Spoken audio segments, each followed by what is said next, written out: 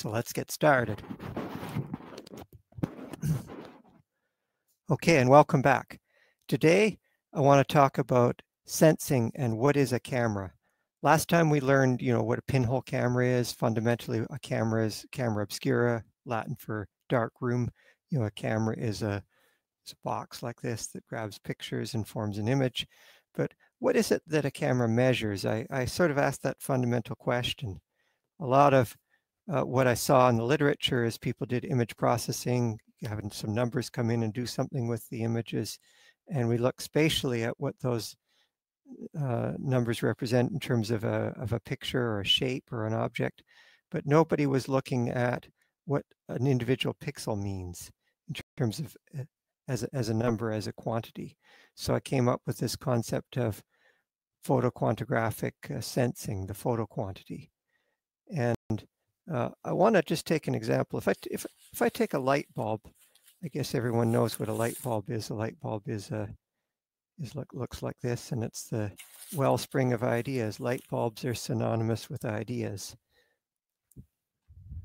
We always talk about that metaphor, like a light bulb. Whenever you see a cartoon or an image, you'll often see a picture of something. I was just looking in the news recently. You see these news. We have what we call a light bulb moment. People talk about a light bulb moment. A light bulb is a symbol of ideas, a symbol. People often talk about a light bulb moment. Light bulb is a symbol of ideas, creation, creativity, and how we think of things. I even made this fun little thing. It's a little light bulb that you can wear on your head. It has a brainwave sensor that lights up whenever you think of an idea. It uses a neural network and training algorithm to light up when you have an idea. And we have, the Frosch helmet there with a light bulb on top. And we had this idea of an engineering hard hat that has a bulb on it that lights up whenever it senses your brain.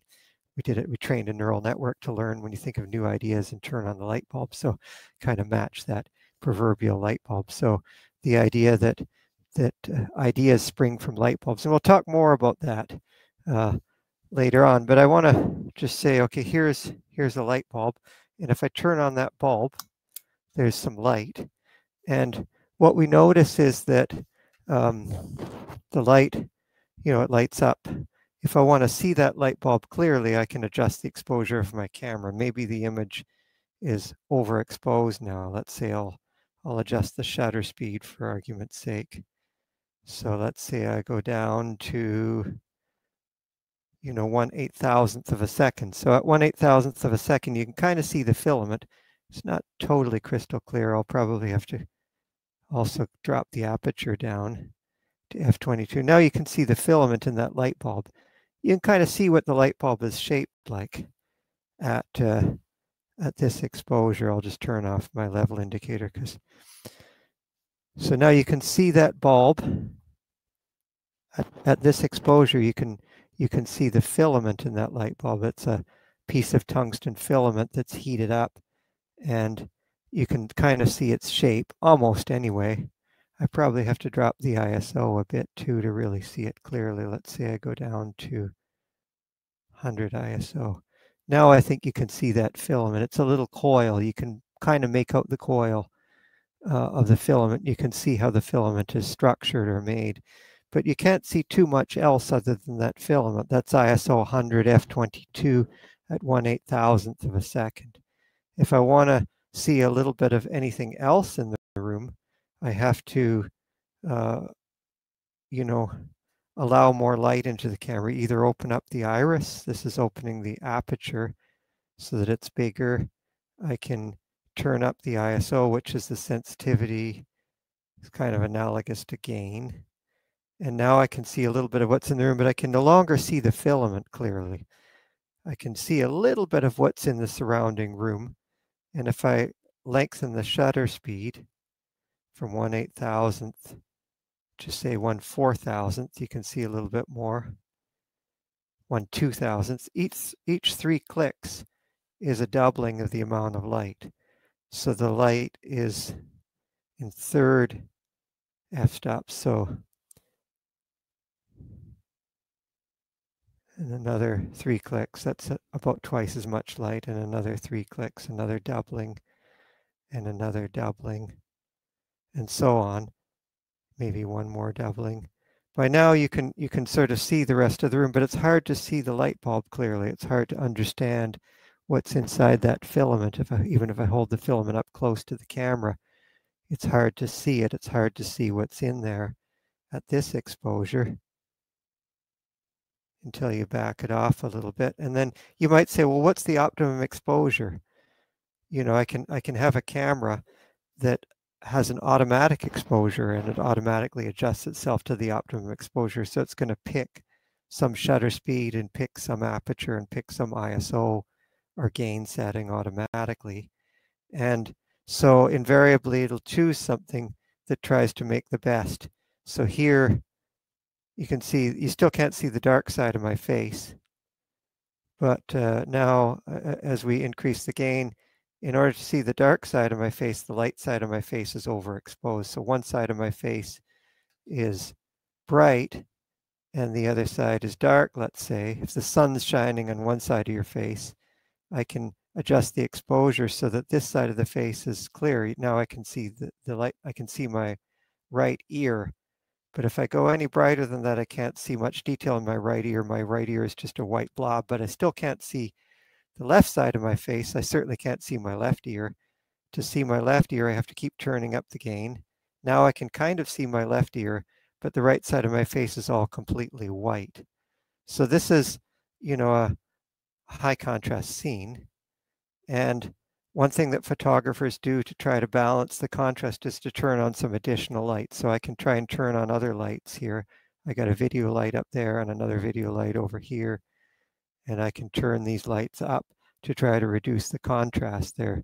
See, you can see the effect, but you need a lot of external lighting, and sometimes you just have a natural scene and you want to capture that natural scene as it is without having to add extra lights to the scene.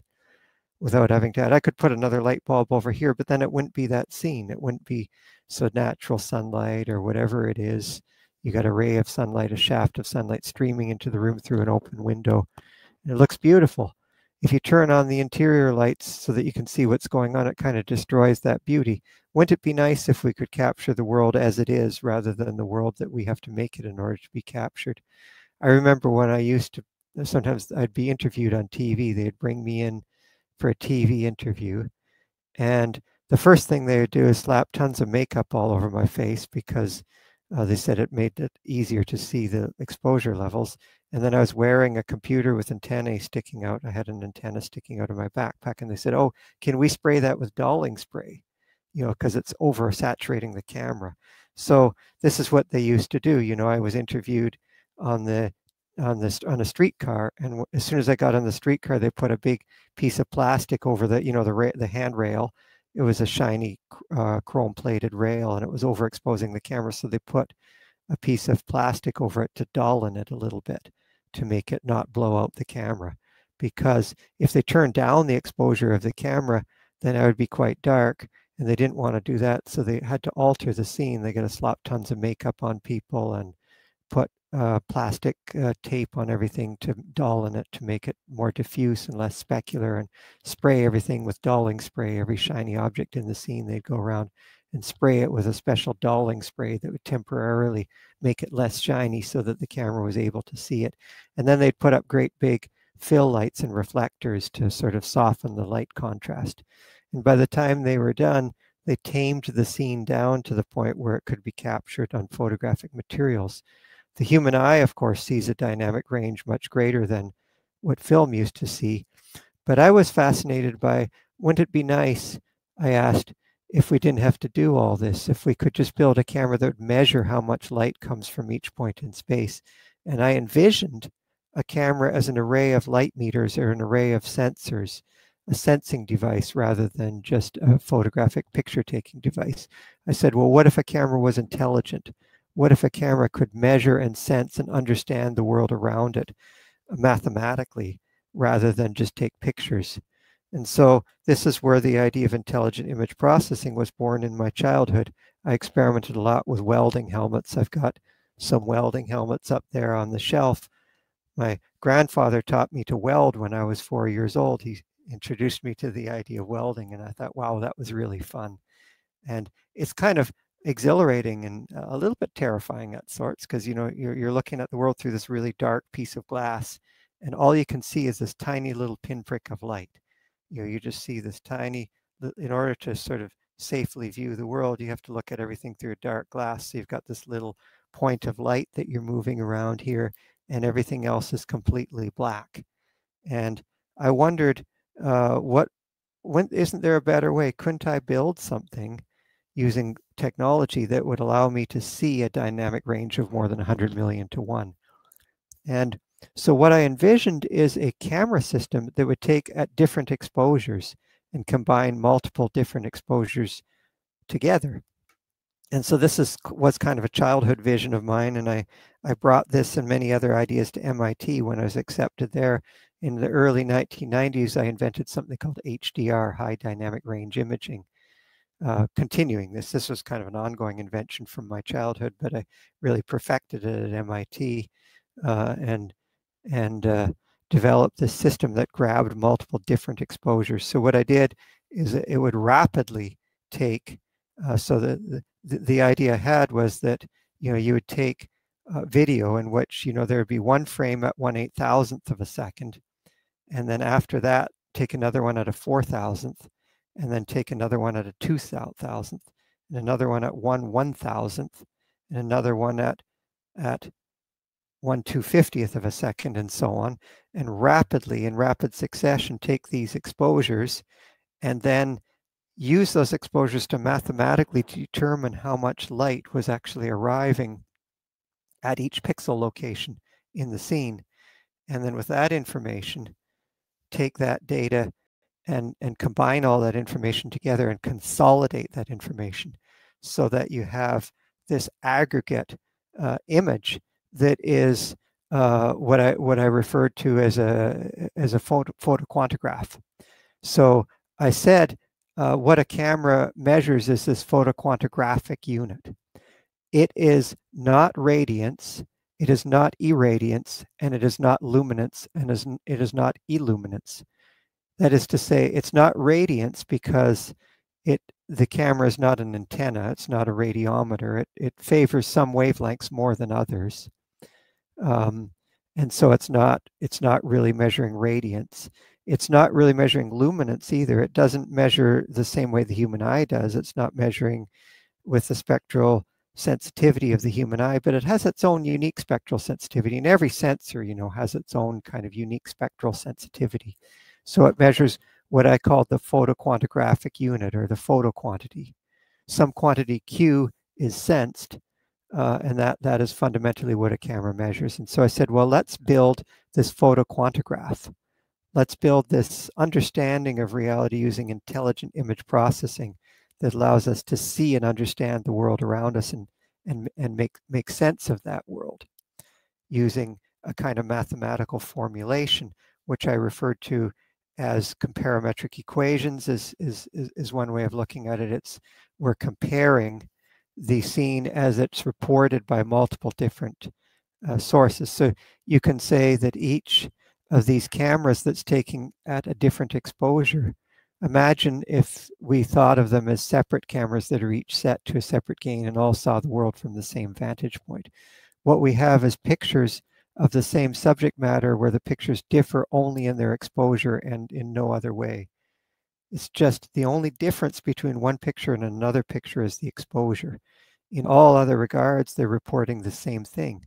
So we have these multiple reportings of reality, and we ask the mathematical question, the fundamental question, what is the true reality? What's a true and accurate depiction of what is being sensed? And we call that the photoquantograph. And so a lot of my other inventions,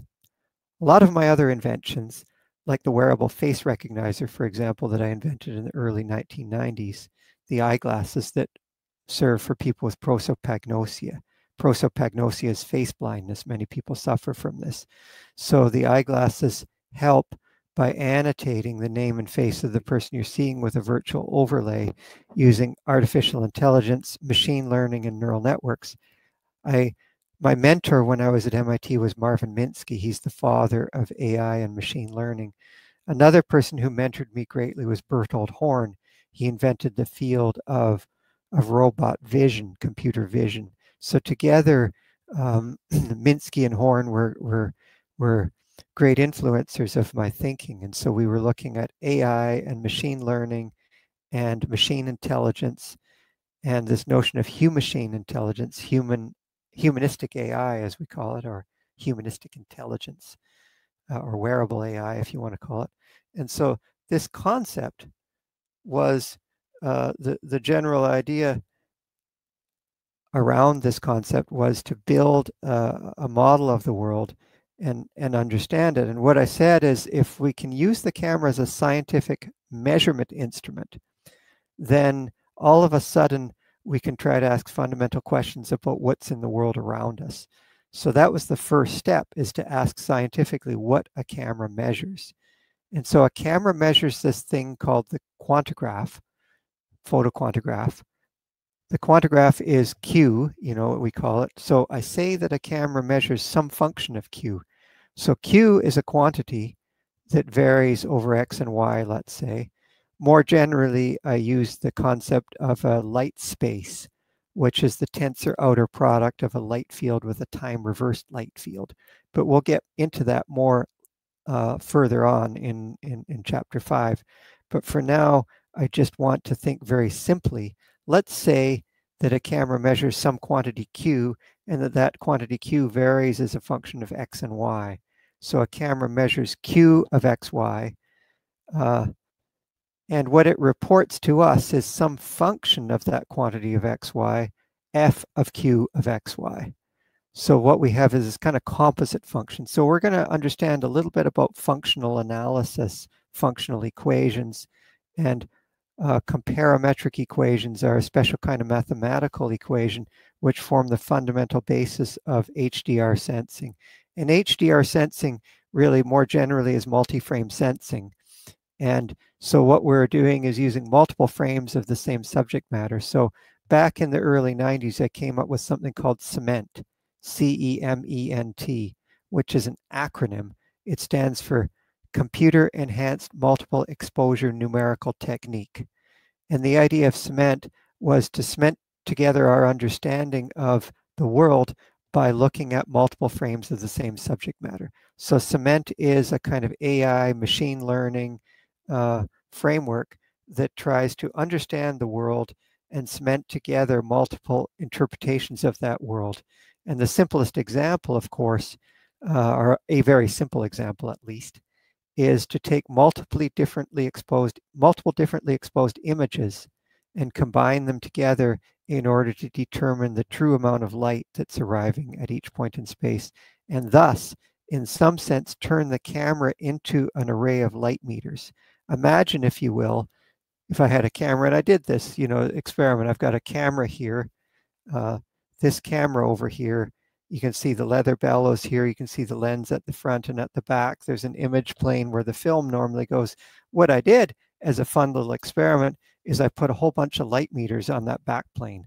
So I put an array of light meters on the back plane to measure the amount of light, and that, of course, measured the amount of light coming through from each direction in space. And then I said, okay, well, what if we put a light meter on an XY plotter?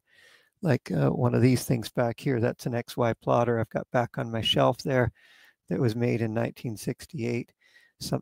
A lot of these tools from my childhood make it easy to understand the world and how the world works, because these are very simple devices. So if I have a light meter on an XY plotter and I move it back and forth on the image plane, I can take a subject matter that's stationary, where the subject matter is not changing, and image that subject matter photoquantographically. And so this is what I end up with when I create that. And this is kind of what we're getting at with HDR, or more generally with quantographic sensing. So, and in fact, more generally, I used to record audio when I've got a microphone in front of my mouth now. And when I was growing up, what I used to do is I would take my microphone and I would plug it into a stereo tape recorder, but it's a mono microphone. So instead of plugging the same thing into both channels exactly, I'd have the microphone plugged into both channels, and I'd turn the gain on one channel up really high, and I'd have the other channel really low. So I'd have this thing where like the left channel would be really underexposed like this, and the right channel would be massively overexposed akin to that. And by combining these differently exposed channels, I would try to determine the true sound source. So HDR works with a variety of kinds of signals. With radar, I made HDR radar system, HDR sonar, HDR audio, HDR video. And so it was a general philosophy of measurement to combine multiple differently gained measurements of the same thing in order to determine a better estimate of the true and accurate quantity being sensed.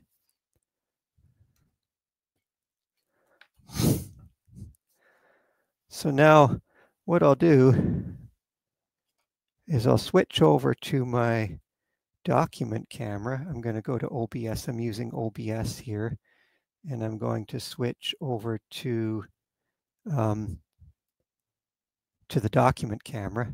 Now, one thing, when I switch to the document camera, you lose my dashboard. I've got my dashboard here is showing like my heart rate, blood pressure, systolic, diastolic blood pressure, the rushiness of my brain, my FNIRS data, and everything is on the dashboard. And I'm going to switch over to the ceiling camera with the A7 inlay. So now I've got the ceiling camera with my other camera inlay, and I'm going to swing this around here like that. Now you can see over here I've got a table, which is a glass table that you can see. Light shines right through it. It's an opal glass, so it's nice to backlight it and so on. And I'll turn this off now. You can see that light has quite a bit of afterglow as well as it goes off. See, when it comes on, the filament glows, and when it goes off, you can see, if you bring it a little closer, you can even see that afterglow on the filament as it cools down. So I've got various measurement instruments here. These are various light meters. These are measurement instruments, photographic exposure meters like this. This is a light meter, and it measures how much light is present. And you can see from a photographic exposure point of view, you can see how much the quantity of light present in the scene. So it tells you how to adjust the camera exposure. There's various light meters like that. These are measurement devices, which this one here, it has a solar cell in there that generates electricity that runs a meter. This meter is self-powered. It gets its power source from the light that it's measuring. Solar-powered light meter. And there's a variety of other. This is a General Electric light meter. Similar light values.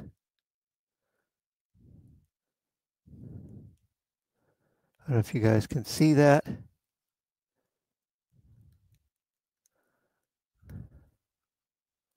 So these devices measure light, and then there's other more scientific measurement instruments like this kind of thing from Thor Labs that measures light. Has different sensitivity settings, and it takes a photo detector that plugs in. And these photo detectors look like this. Light shines into the photo detector and it produces a voltage that can be measured. And these are some more photo detectors, different kinds of photo detectors, photodiodes, and so on. Some of these light meters use a photoresistor. So photoresistor looks like that. And we have the photocell experiment. If you search, I'll make a link to it, photocell experiment. But this is a photo detector that measures light and it changes resistance when the light changes. Here's another example of one of these mounted to a little circuit board. And so these things allow us to measure how much light is present in the scene. And this is another device, is this densitometer that measures how much light is present passing through a piece of film. So this is from a lot of these instruments. I got some of them from Charles Wyckoff, a good friend of mine. He gave me a lot of his instrumentation. We were collaborating together, and he gave me a lot of these instruments. And I was wondering why he gave me all of his scientific measuring instruments. And then, unfortunately, later I read that he passed on. So he's no longer with us, unfortunately. I archived a lot of his papers and notes and work to try to remember some of the great work that he did. Charles Wyckoff invented a kind of film that has different layers of sensitivity and allows to record scenes that have a lot of dynamic range in them. So he did a lot of photographs of nuclear explosions and atomic bombs and things like that that have a lot of contrast range. So there's a lot of ways you can measure light and measure the film. Like this instrument here measures film that has measured light, so you can quantify the density of the film. So what we can do to make measurement instruments, so this is a typical multimeter. And this multimeter, there it is. I think it sort of comes into focus. Trying to figure out how to get this camera to focus. There it is. And so this is a multimeter, and it allows us to measure different quantities. This is a digital multimeter, and you may want to get something like this. Actually, what I'll do is I'll turn off the little inlay so we can see more. So we'll just have the ceiling camera. There's the ceiling camera by itself without the inset. I want to get this table better framed.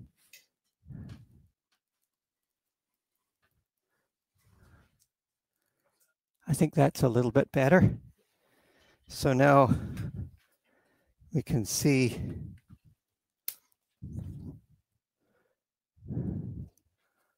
you can see there's a multimeter here, for example, and that allows us, so that fluke multimeter allows us to measure resistance, for example.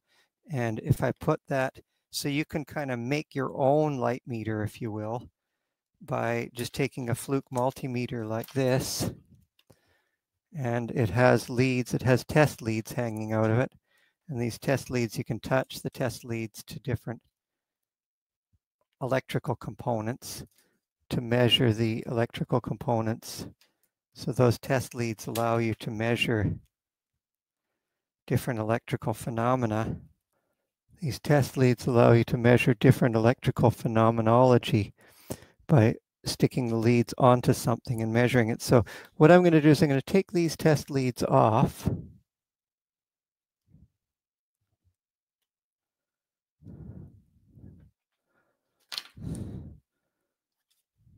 And then I'm going to replace, I've got, instead of those test leads, I've got this thing, which is, I call it a banana gator.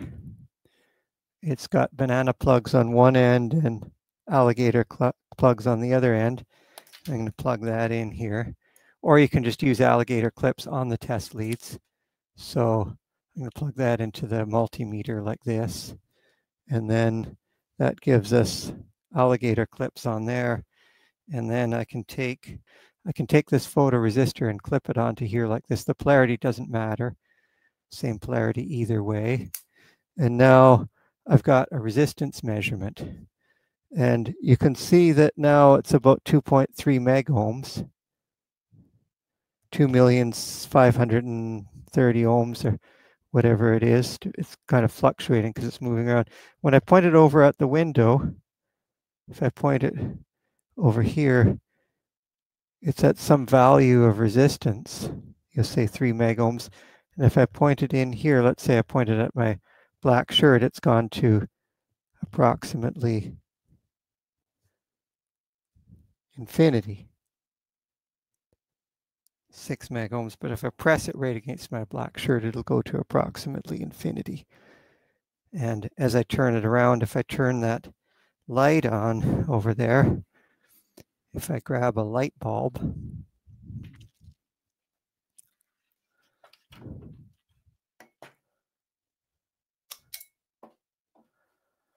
and bring it close to that bulb, I don't know if you can see it. It's hard to see. We need HDR. We need an HDR camera to actually see the measurement instrument. Can anybody read that? So it says about 2,000, 2.5 thousand, 2,500 ohms instead of 2.5 million ohms. It was about 2.5 million ohms when the light was off, and it's about 2,500 ohms when the light is on. So you can see it's much. As I bring it closer to the lamp, of course, the number decreases. It gets lower. The resistance is less. So that's less resistance closer to the lamp. As I move it further away, the resistance goes up. It's an auto-ranging meter, so it'll keep auto-ranging. But as I move it further and further away, the resistance goes up. So we can see we can use this as a way of measuring the amount of light present in a scene. But there's some function of resistance. So if I take a different photoresistor, put this on, this will give us it'll have a different profile. Not only will it have a different response overall, but it'll give us different numbers. You see that one, the numbers it's giving us, like this is 9 ohms, 9.1 ohms. It's much lower resistance. And as I move it away, 14 ohms, 15 ohms, and I move it further, 20 ohms, 25 ohms. And I've got it further away. You can see, I don't know if you can see that. Let's go left to right so it's a little bit easier to see. I'll put it right here at one end of the table, right there. And then I'll put the meter here. You can see the photo resistor. Now that's 4 ohms, 4.5 ohms. And as I move it, it's 6 ohms, 7, 8, 9, 10, 18 ohms. Move it over here, it's about 25 ohms. Move it over here, it's 30 ohms. Move it over there, it's even more. And if I point it away from the light, like over here, it's gone up to 79 ohms. Now, if I point it at my black shirt, it's 120 ohms. If I bring it closer to me, it's a 190, 200. If I press it right against my black shirt, it's about 5,000 ohms. And if I put it under my coat and press and push it down, it's a little less. Let me try putting it in my pocket of my black shirt and then doing up my coat. And now it's gone to about 6,000 ohms, 7,000, 8,000 ohms. It's settling a little. And you can see as I put less light into it, the resistance increases. So conductance is 1 over resistance. So that's a good frame of reference. You could say that as the light shines on the photoresistor, its conductance increases. This is called a photoresistor, or LDR, light detecting resistor, or sometimes it's called a CDS, cadmium sulfide cell, or electric eye. They go under many different names, and they cost about 75 cents at Creatron. So what I do is a lot of us will buy one of these photodetectors and a multimeter and use that as a way of testing and checking the amount of light present in a scene. So the photocell experiment is an experiment in which we try to apply the thinking, the philosophy of photoquantographic sensing to this device. The photoresistor gives you some function f of the quantity of light. So let me shut off this light for a second. And instead, I'm going to turn the backlight on my table on just a little bit there. And I'll clear off a spot here. I'll put some of this instrumentation aside for a moment. So now what we have fundamentally is we have some quantity f of q of xy that we're picking up. So we have some function f of the quantity q, and we call this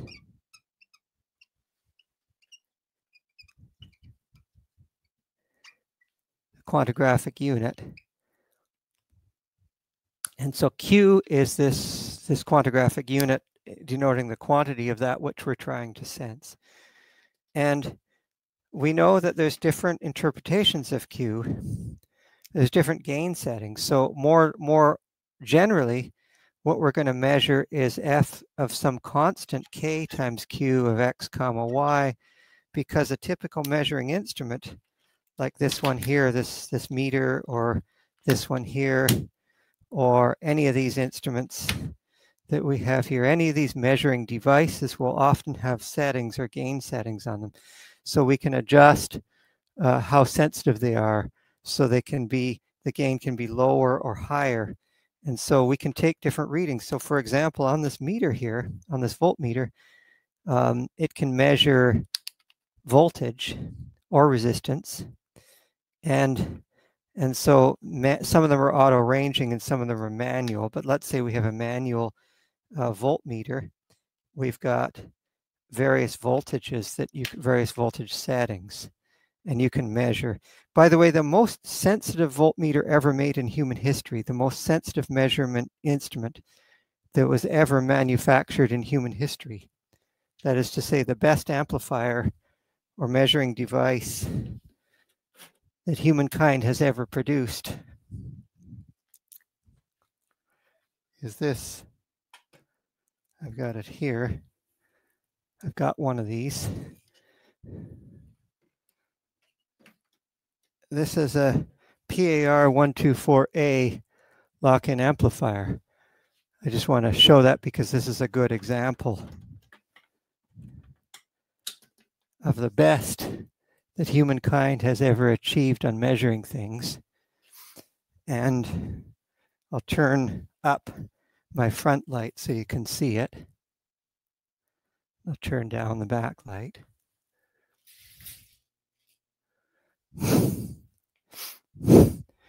So this is a PAR124A lock-in amplifier. It was manufactured in 1961, and it is still, these are still widely used at Stanford University, at Los Alamos Labs, at MIT. When I first arrived at Stanford and went to the physics labs, of course, they had one of these for doing their experiments. And there's still somebody in Texas, Mr. Tucker in Texas, at his Tucker Instruments there. He calibrates these things for the whole world. Everybody sends them in to get them fixed and calibrated at this one shop. So this is the differential preamplifier here. And you can change these preamplifier units depending on whether you want to measure differentially or what kinds of signals you want to measure. There it is. It kind of comes into focus for a second there.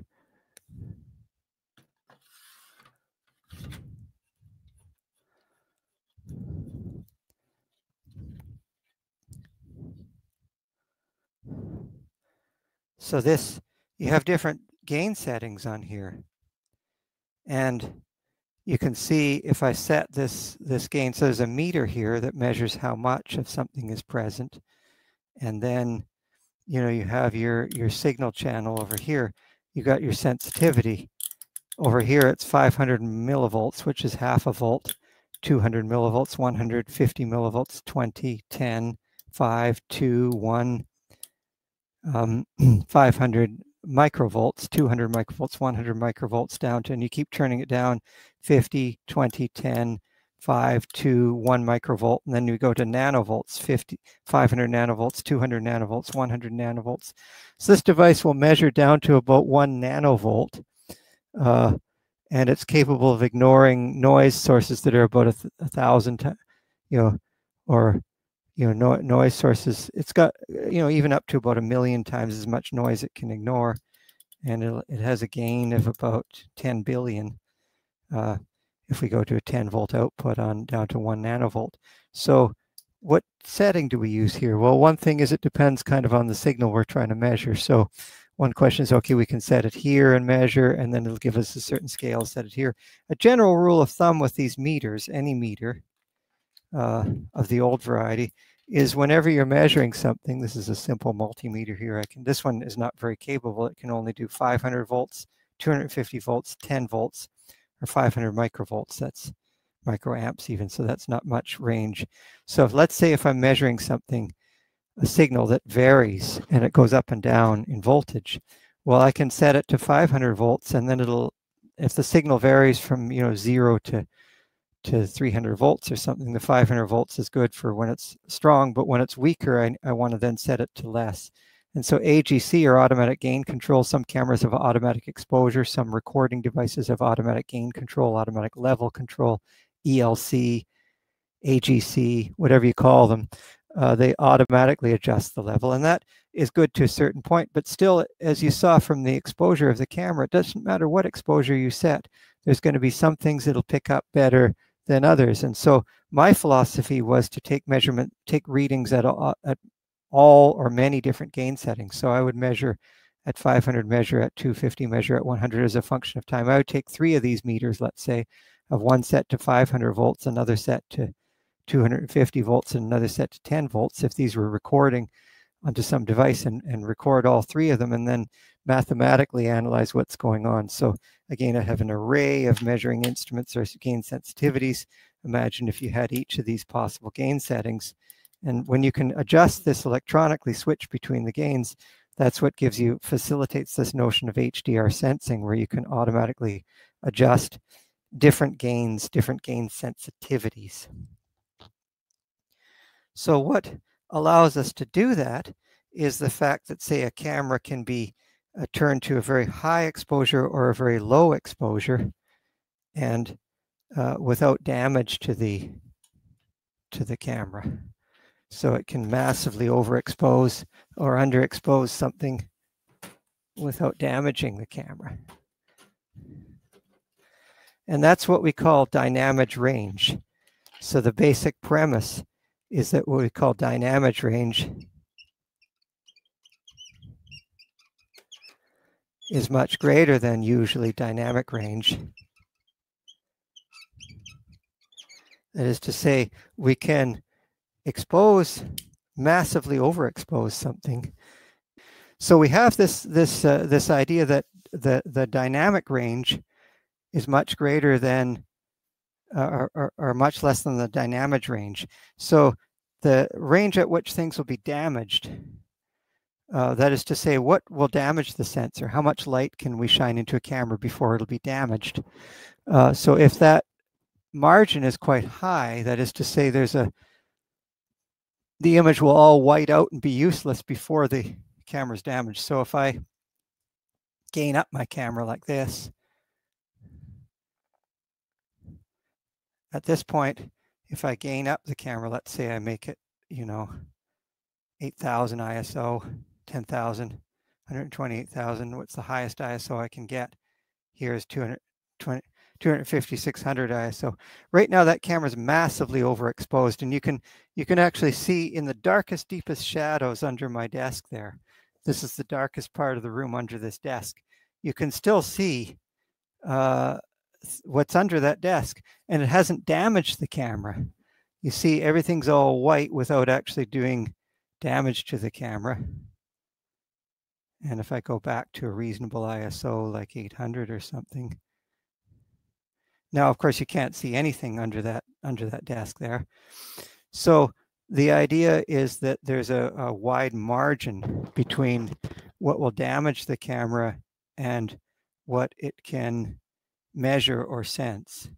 And what we can do is reclaim. HDR allows us, quantographic imaging, parametric equations, and so on, allow us to do that kind of, to have that margin.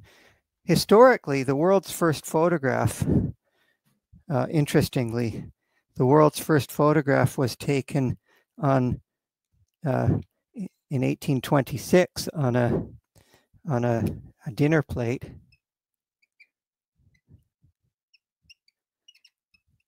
People used to make these camera obscura things, and they would, it was noticed, it was observed that roofing materials like tar, tar paper, this is kind of what you use on a roof. If you're making a roof, you put down this stuff. You put down a roll like this of this material, which is impregnated with asphalt, bitumen. And what is it? Has anybody been up on a roof lately? What is it that you notice when you're up on a roof? If you got shingles, these are shingles, or these rolls of paper, or fiberglass. This is a roll material. What do you notice about that material? The first thing that I noticed about it is it's covered in stones. This is the edge where they join together, so that's not exposed. But all of this is stones. It looks like a beach. I used to always like to sit up on the roof because I thought it reminded me of being on a beach with all the pebbles or stones. And there's stones all over the roof.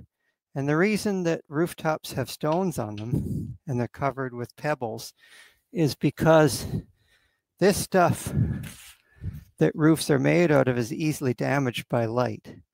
So the pebbles are to keep the light from shining on this material that's easily damaged by exposure to light. So if you notice that rooftops that are on the sunny side, I noticed there's a building next door to me and the roof was all deteriorated on the sun-facing south side, but on the north side it was almost in perfect condition. So sunlight is the enemy of bitumen or asphalt. So somebody had a brilliant idea, and that was to coat a dinner plate, to coat a plate with bitumen of Judea, which is kind of what they were using for fixing rooftops, and to put that inside a camera obscura and leave that for a long time, like all day for 8 hours or so. And at the end of the day, to develop it in mineral spirits. And some areas of the bitumen were damaged by the light, and other areas were not. And this difference in solubility allowed some of the areas to be dissolved away by the mineral spirits, whereas other areas were not dissolved away. So it formed the world's first image, a recording of a photograph, was by the damage done to roofing materials. So this suggests the idea, very fundamental concept of dynamic range. What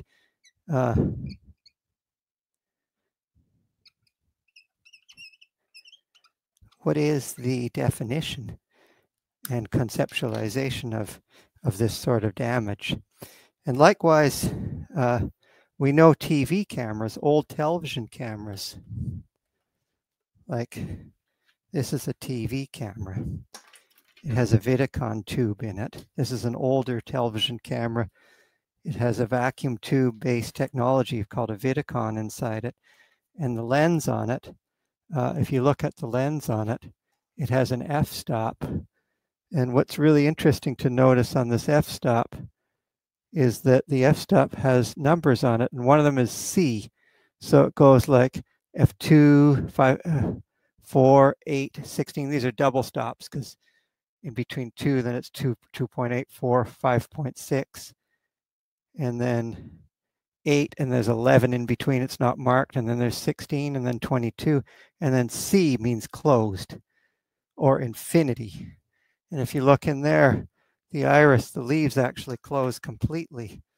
So what is it that makes that TV camera? Why did they have a C setting on the camera to close it out totally?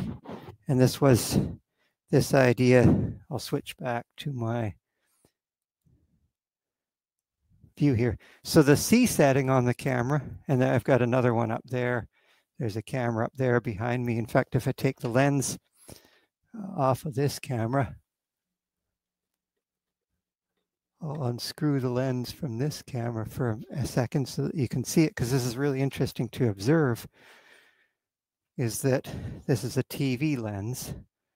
And you'll notice again also, let me focus, this is manual focus, this camera here. At least I've got it set to manual. So that's your C setting. And so you look at that aperture of the iris, it goes from 1.4. So here's f1.4. And then f2, 2.8, 4, 5.6, 8, 11, 16.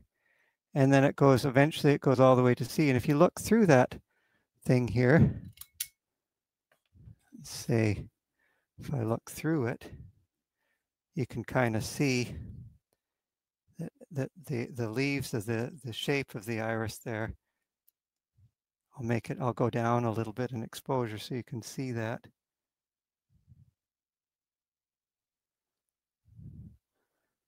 And then ISO, let's go up to ISO 100, and let's go to say a 60th of a second or something. Now you can see through there, you can actually see through that lens there, and you can see as I open and close it, it goes completely closed.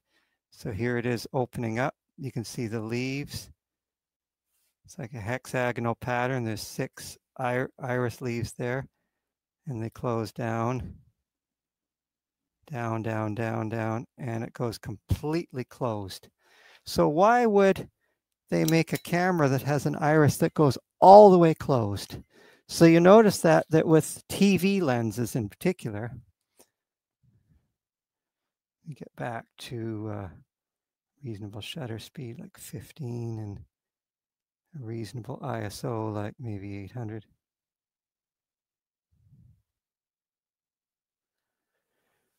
So why is it with TV lenses that they go completely closed? Well, the reason is because TV cameras are damaged by too much light. At least they were in the early days. And it wasn't until they developed, CCD sensing arrays that they were able to get CCD, charged coupled devices, CCD cameras, for example, and CMOS cameras, more modern, that they were able to finally develop cameras that had a greater dynamic range, and maybe less dynamic range, but more dynamic range.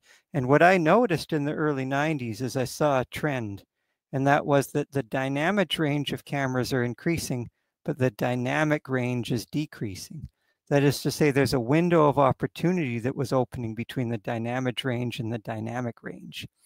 And I saw that window as an opportunity, and I said, okay, I can kind of exploit that opportunity and capture more of the information. In other words, the cameras were becoming able to withstand more light without damage, but while at the same time their dynamic range was reducing. So the camera was able to be massively overexposed. So I noticed that I could take that picture and massively overexpose the image without damaging the camera, and thus capture the deepest, darkest shadows. And then in the next exposure, take less exposure and less and less and less until I got really short exposures. And also these new electronic cameras can take really short exposures as well. So they can get long exposures and short exposures. So what I noticed is that the dynamic range was increasing, the dynamic range was decreasing, and the ability to take exposures over a wide range was increasing because the control systems on these cameras allowed for really short shutter speeds, for example. So for TIG welding or arc welding, we could get like a 1 microsecond or less exposure, and then get a 1 microsecond exposure, 2 microseconds, 4 microseconds, 8 microseconds, 16 microseconds, 32, and so on, and just keep doubling the exposure and get a whole bunch of different exposures of a TIG welding process or an electric arc welder. And so we made all these camera systems for measuring different different quantities. And so these are all these, up here I've got all these systems that we made that allow us to measure camera. We made this housing to cool the camera so the electric arc welder wouldn't overheat it.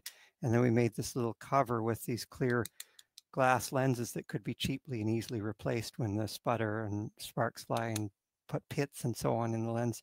So you could throw that away and put a new one on there without damaging the camera lens and get it in really close to the welding process. And we're able to see a dynamic range of more than 100 million to 1 by simply allowing us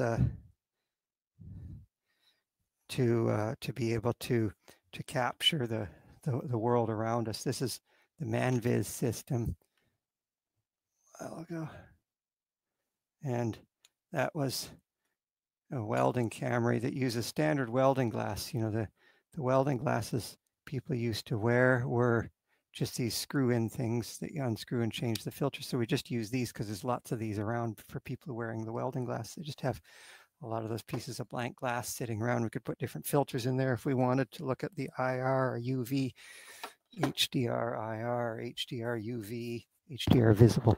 So there's a whole bunch of things that we're going to learn about in this next lab. So your lab that's coming up, we're going to be looking at differently exposed pictures. So what I want you to do is I want each of you to go out and try and photograph something with differently exposed pictures. Take an overexposed, underexposed, normally exposed image and try to think about how we might use that difference in exposure to determine scientifically what's present in the scene. If you have a manual exposure camera, then you can set it manually like a Huawei P30 Pro, or many cameras have a pro setting on it that allows manual exposure. Or if you don't, then you can download an app that allows manual exposure. You want to hold your camera steady and get these different exposures. So you want to grab your camera and hold it steady so you can, if you don't have a tripod, then you know you want to stabilize it against something. So let's say if I was trying to take some pictures of something, I would hold my camera steady against some object like this, hold it against a table, press it like this, or against some object like this. If you hold it here, tape it or hold it against an object like this, and take pictures that differ only in exposure. Take some pictures of some stuff that's not moving, things that are not changing, and they differ only in exposure. So you want to take, you know, like a 1 second, 2 second, 4 second, and 8 second exposure, or shorter, whatever they are, but take different exposures of the same thing exactly.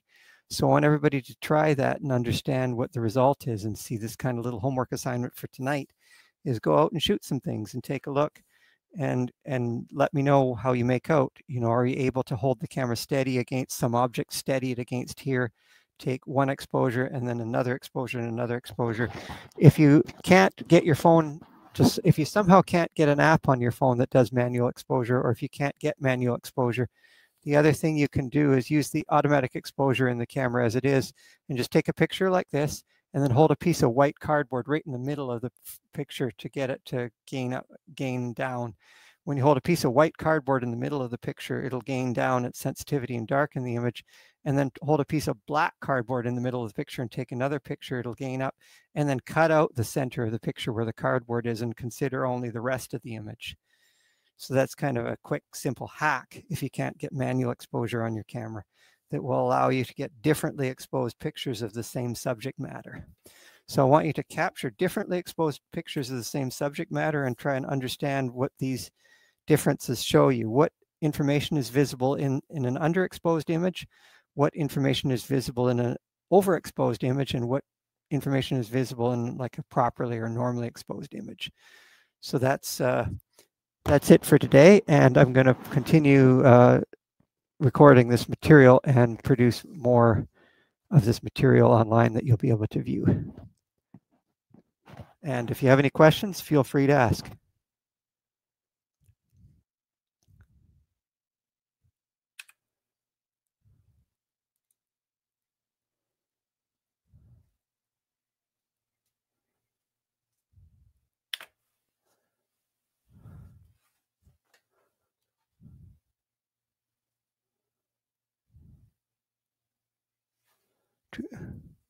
Any questions, Joe?